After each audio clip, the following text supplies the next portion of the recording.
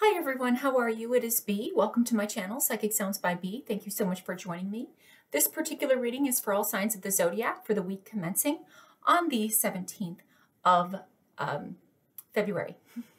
I have to remember what freaking month it is. It is going by so fast. All right, guys, thank you so much for all your likes, your shares, and your subscribes. I certainly do appreciate it. For those of you that would like to subscribe to my channel, please make sure you click on the notification button and the little bell. Make sure that bell is wiggling for all notifications. For those of you that would like a membership to my website to access all of the extended readings for the month, the love readings, and all of the other additional extended psychic astro, you can certainly go to the link below and go ahead and go there and get your membership there. You can cancel anytime you like. All right, guys, we are going to get right into it. So let me go ahead and let me open this up here. And guys, please keep the comments coming. From what I understand, you guys do like that these readings are separate now. My psychic astro is going to be separate than my psychic tarot. So some of you really like one as opposed to the other, and some of you like both. I hear that it helps because I can slow down a little bit more and give a more thorough message, especially if I get downloads coming in. So that's what I'm going to be doing. Now we're going to get right into it, ladies and gentlemen. This is for the week commencing on February 17th through February 23rd of 2020. So the phrase for this upcoming week is get her done. All right. February 20th of 2020, Jupiter in Capricorn sextiles Neptune in Pisces at 17 degrees. On or around this day, expect to be doing several things at once, running around with errands, shuttling children from place to place, etc. Now is a very good time to do what? Repairs, renovations, especially with anything related to water, pipes, sewage, drainage, sinks, plumbing, and yes, even a safe liquid detox will do wonders right now. This is a very empowering day, as you will feel as though there is not much you cannot accomplish.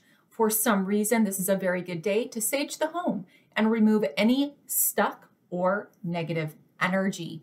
This energy is absolutely beautiful, absolutely beautiful. Utilize this energy for massive clearing and to kind of re-empower yourself.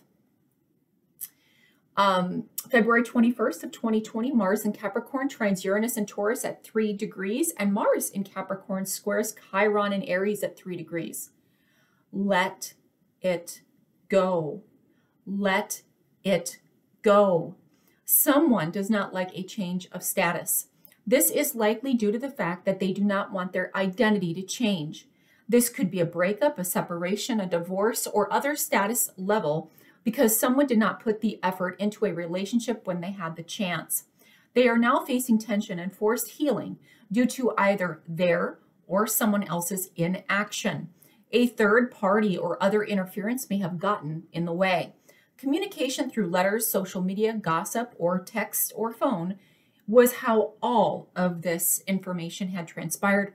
One of the people in this dynamic may be coping with this loss or with this forced healing through staying busy at work or doing lots of errands to get their mind off of things, even though they may have been quite lazy in the past. However, someone else likely gained in status or identity due to taking action or putting in the hard work to make it successful. Now, guys, I wrote this 2 weeks ago. I am now that far ahead. So this energy, if you're not dealing with it now, you're going to be dealing with it here in the next week. Absolutely. On February 22nd of 2020, the Sun in Pisces sextiles Uranus and Taurus at 3 degrees.